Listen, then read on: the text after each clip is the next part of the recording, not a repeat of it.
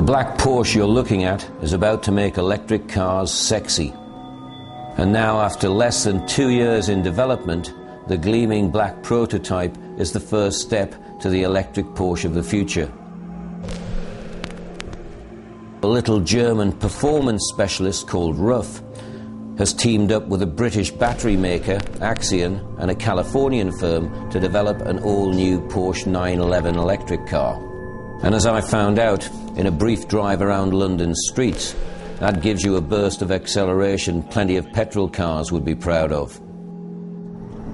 It's not quite up to normal Porsche standards, but 0 to 60 in under 7 seconds, a top speed of 161 miles an hour, is not to be sniffed at, and close enough to supercar performance to make this one sensational electric car.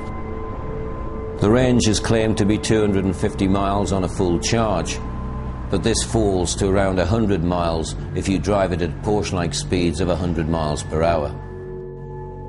You can tell it's a very early prototype as soon as you look inside at the dashboard that's full of extra switches and connectors, plus a screen that tells you where the power supply's at. The rear seats have gone, and the space plus that for the boot is taken up by 1,200 pounds worth of batteries. There's also a 150 kilowatt electric motor that adds a further 200 pounds to the weight, but it all ends up to deliver over 200 brake horsepower of performance.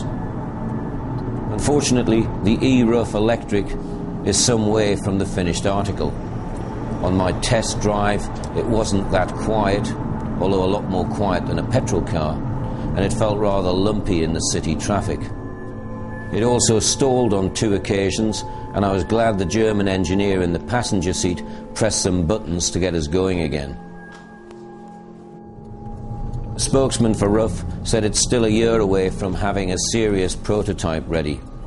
Even so, the German firm have already got 30 provisional orders from buyers who want to become pioneers in the electric Porsche of the future.